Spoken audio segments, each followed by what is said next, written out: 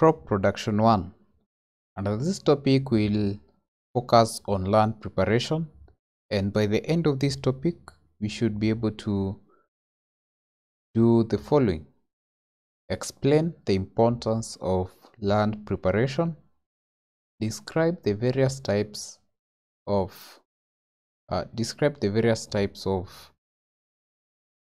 cultivation, relate each cultivation operation to correct tools and equipment, that is implements, prepare a piece of land ready for crop production, and that way we'll have covered this topic extensively. So all these subtopics are well covered in the agriculture studies application.